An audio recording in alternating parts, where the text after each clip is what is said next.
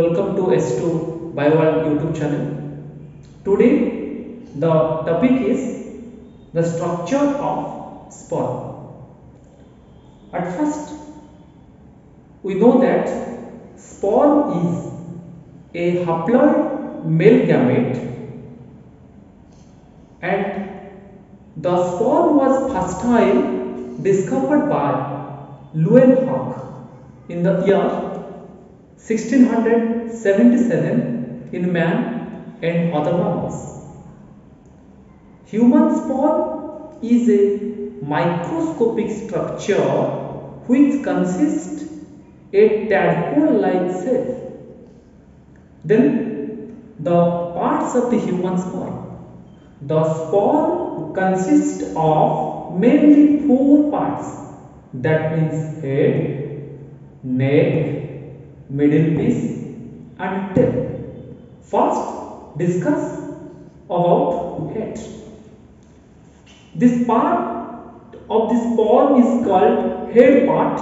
It is the anterior most part, and this part is broad, flattened of the sperm, which is mainly consist 2 parts. That means acrosome, and second one is nucleus. Acrosome is a flattened cap-like structure which is present top of the nucleus. The acrosome consists of hyaluronidase enzyme, corona penetrating enzyme and acrosome. So these are collectively called as sperm lysine.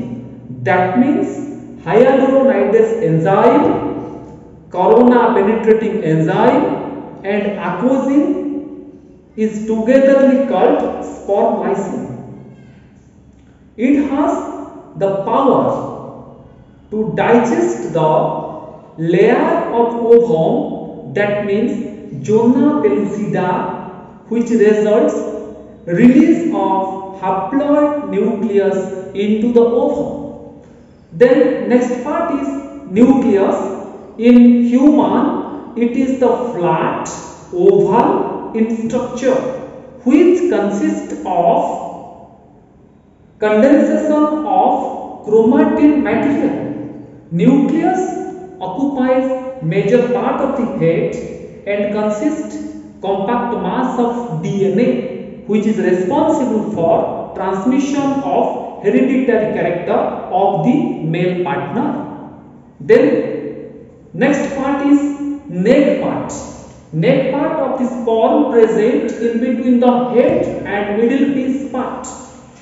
Neck is narrow and which consists of 2 centrioles. That means proximal centriole and second one is distal centriole. Proximal centriole present at the depression of the posterior part of the nucleus, which is responsible for formation of a spindle during the first cleavage of the zygote.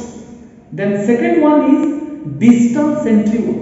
The distal centriole present behind the proximal centriole, and it is responsible for the formation of axial filament of the tail. 2 centrioles, that means proximal centriole and distal centrioles, lie at right angle to each other. Then number 3 part, that means middle piece part of the sperm. After the neck part, the next part of the sperm is middle piece, which is cylindrical in shape.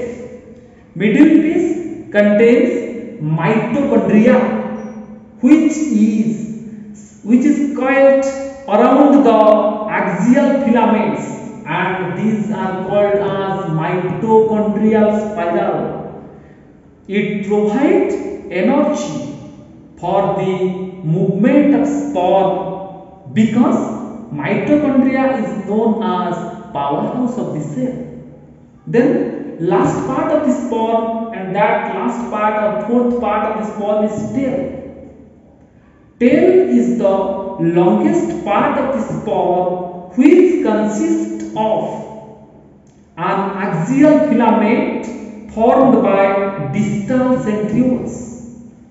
The axial filament provides the skeletal structure of the tail.